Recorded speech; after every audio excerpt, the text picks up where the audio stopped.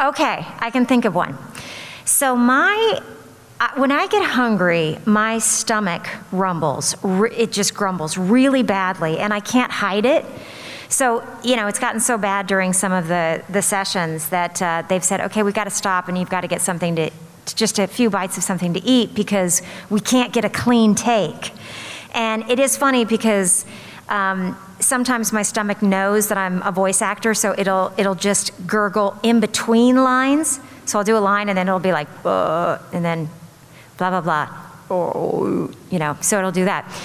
But I was recording, oh my gosh, maybe Gadgard or something. It was something many, many years ago. And I was playing this young girl, and she was fighting this huge monster that was taking over the city. So it's like, whoa. And I was like, I'm so sorry, you guys. My stomach keeps making these noises.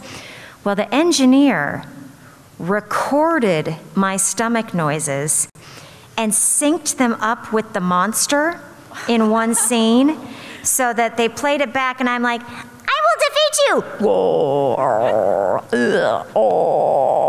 And it was my stomach as the monster.